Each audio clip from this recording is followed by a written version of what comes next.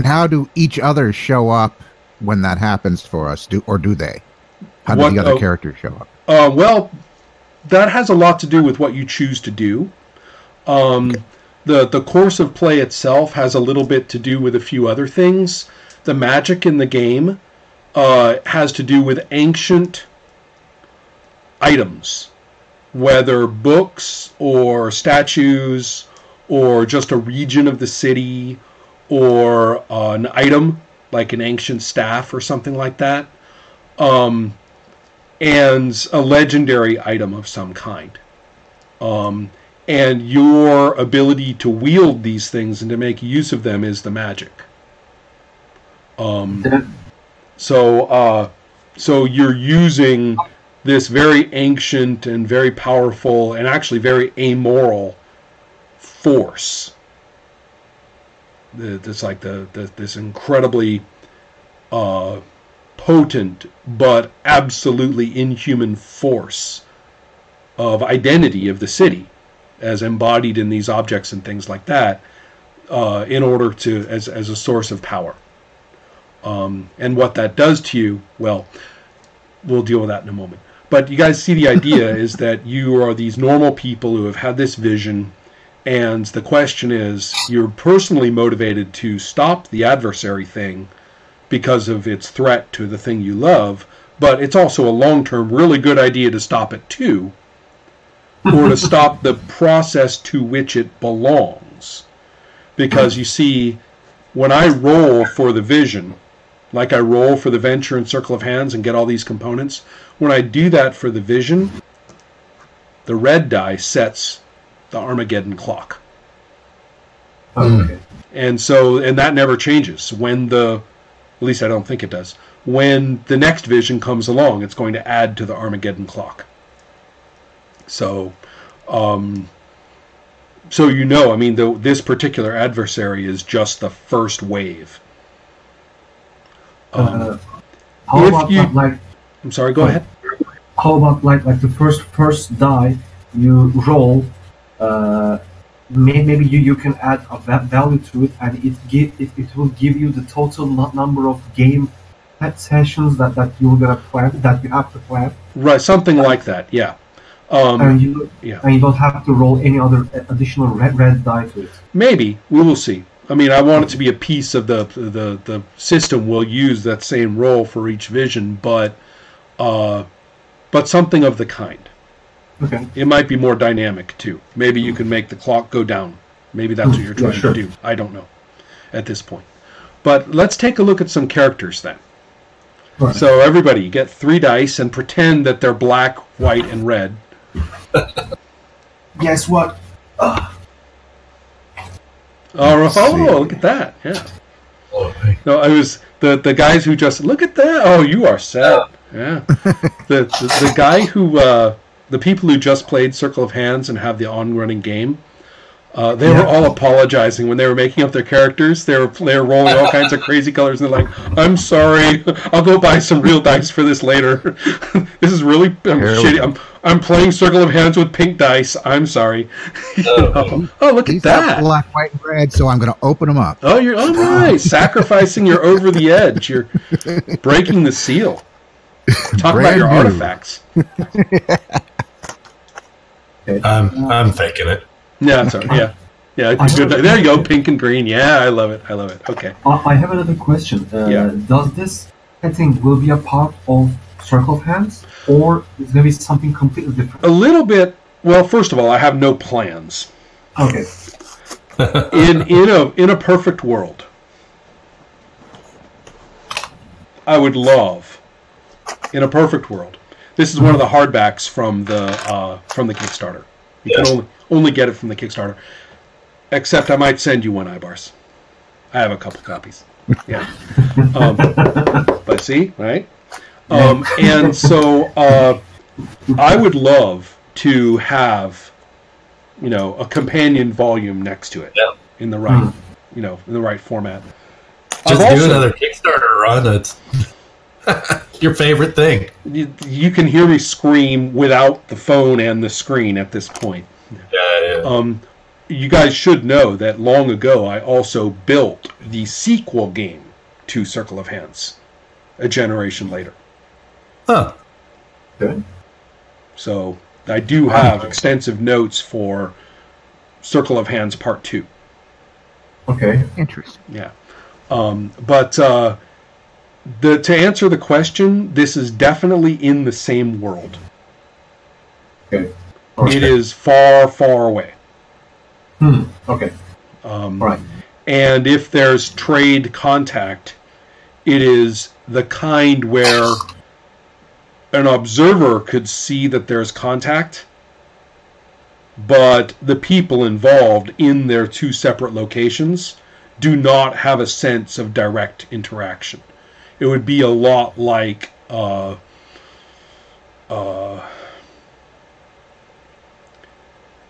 it would be a lot like, for example, the Chinese Empire Yep. and the Italian Renaissance. There's Right. a lot of contact, probably even less than that. Perhaps like one of the Southern African kingdoms.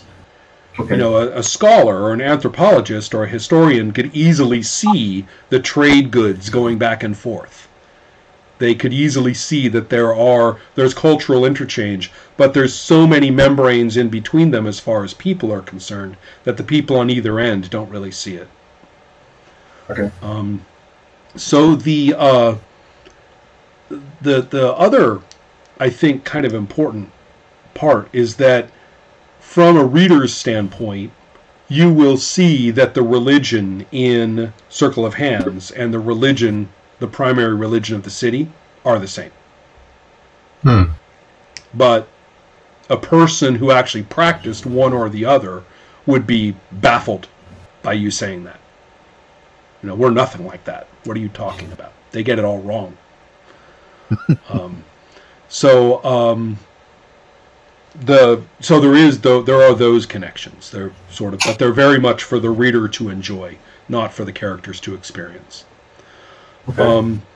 The geography is not the greater Syria. The geography is actually completely ripped off from somewhere else. I think I mentioned it in the Patreon. The geography is that of Central America. So between the Pacific and the Atlantic. So you have two oceans, and you have a strip of land with a whole bunch of different kingdoms, and then there's one city which is more ancient than the others that all the kingdoms think is important.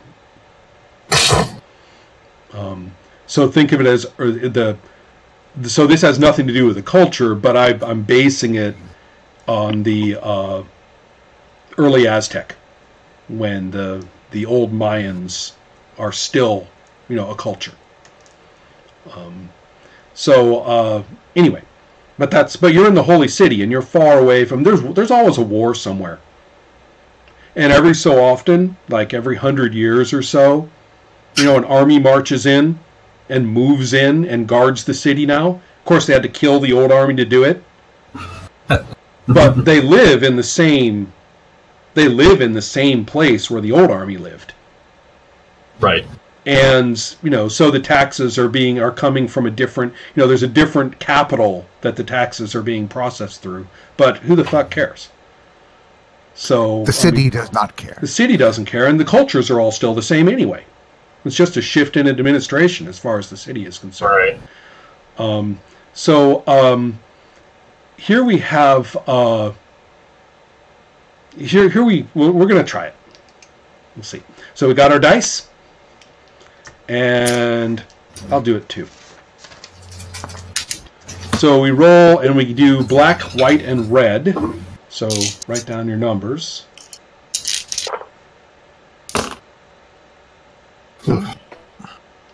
And then add 1 to each one. And those are going to be your brawn, your quickness, and your wits. Okay,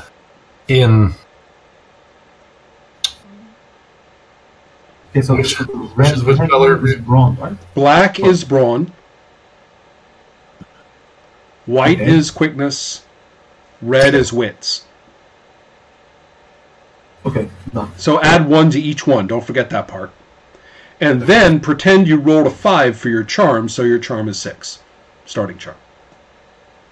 Okay. I should point out that this charm, it works great on foreigners. Against other denizens of the city, you only get 1 die. Yeah. Oh, okay. Right. I like that. Okay, so you can see the chat window. And so you would pick 2 traits, like you do in Circle of Hands. And I should clarify, they should be pretty clear. I can explain the justification a little bit. That this is an active culture, so being wealthy doesn't mean you have no leisure. But it means that you have the best care and the best resources and the best food. So you are basically healthier. Okay. So if you're wealthy, you have more brawn. Huh. And we're just picking 2. Right. Right. If you have a really low roll on something, you can try and you can get it +3 and give it a respectable score, for example. Or you can max out your highest, or you can try and even out things, whatever. I don't think you've made Circle of Hands characters before, Rod. Is that correct? I've made one a long time ago. When I first bought the game, I right. tried it out, but I have not. So the degree of freedom is fun, but then all of a sudden it makes a lot of sense once you do it. You're like, oh, I get it. Right. So right. A doctrinal character is somebody who does turn to religious language to solve problems. But I should point out it's more of a legalistic way of thinking rather than a philosophical one. They care a lot more about what everybody has said for the last 1,000 years than they do about what the book says. Right. As far as idealism is concerned, that's really wide open. But the character wants the world to change in a way that helps people. It's an altruistic kind of idealism. They want to change the world or see it changed in a way that's better for others. Okay. Now, exactly what that is, that kind of depends. If you're idealistic and ruthless, it's quite different from being idealistic and, wealthy.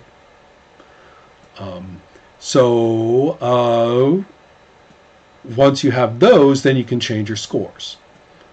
I think I'm going to be educated and doctrinal, so my character is kind of a pain in the ass that way. Always. What are we looking at? Gordon, what do we have? I think I'm going to be idealistic and educated. Mm-hmm. And that'll put you at what numbers? And I rolled fairly well. That ends up with Wit 7, Quickness 7, Brawn 5, and of course the normal Charm 6. Okay. And what about you, Ibars? It's the same as you. It's idealism and education. Okay. But my scores are Brawn 5, mm-hmm. Quickness and Wits 9, Charm 6. Wow. Okay. And so then, Rod. So I picked wealth and education. Really? Uh-huh. Yeah, that puts me at Wits 8, Quickness 7, and Brawn 9. Oh, wow. Okay. Yeah. So a lot of high rollers. Now, of course, everybody would make 2 characters. Right. As usual. But with that in mind, now we go straight to another roll with the 3 dice. We're done with that roll, and now we're going to do another roll. Here, you're looking at the character's social power and their reputation. And you do this by adding the black die to wits, gives you power, and the white die to wits gives you reputation. So it's just like the feature and demeanor in Circle of Hands, the same system. But it's very different. As you can see, this is about your impact on the society around you. Okay.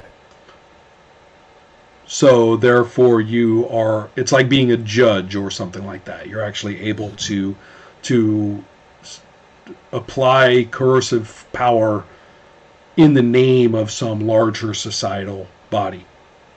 By implication, your personal ties and interactions and force of personality on its own for you aren't really getting you much in your life. It's not a big part of who you are as far as everyone else is concerned. And so, in the generous, yes. Do you see what I mean by saying generous, but a little bit, what does it say? A little bit dominating? Is that what it says? Mm-hmm. Yeah. It's the kind of generosity which means that you know, people know you did them a favor. So what's your red die? And my red die is a 4. Which I believe makes you a background of soldier. Is that right? Oh, these are in order of... Right. Yeah, result. sorry. They're numbered in order. That's what notes gets you. Yep, Yeah. 4. Okay. Oh. So that's your family background, and you have a high wits, so you can pick another background if you've moved on from your soldierly upbringing. Oh, I see. Oh. There's one more per 4 wit. Yeah, I'm still not sure if I like that or not. Maybe I'll just let everybody move on one and just have that be fixed. Well, I feel like it works well for my guy, but... Right. And besides, I think it's confusing to have more than 2. Fair enough.